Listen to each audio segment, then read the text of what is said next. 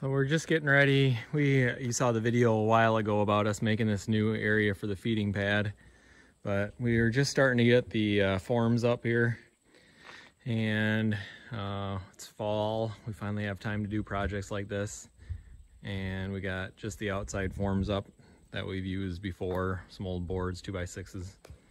So we're gonna finish that out and run it down to the old cement pad, and then we got to get rebar in. So we got about half the rebar down and the forms are up, and we got this fence out between the old part and the new part. We got to take the posts out and finish cleaning the manure up out of here, and then we'll be ready to put the rest of the rebar down. So we got the fence out and the bunks mostly moved out of the way. We just got to finish putting the rest of the rebar down.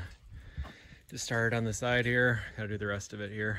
Okay, all the rebar's down in the grid pattern, and I think we're ready to go. Every other spot is wired.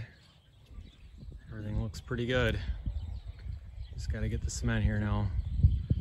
It's like the 5th of November, 4th of November, I think. So there's a big rainstorm coming, and it's beautiful weather today, but everybody's trying to get concrete today, so we're gonna have to be patient. But hopefully everything goes well. All this work to get to the point of pouring concrete, the last step, goes the quickest. But anyway, we'll see how it goes. We're pouring right now. Got half of it poured and grooved.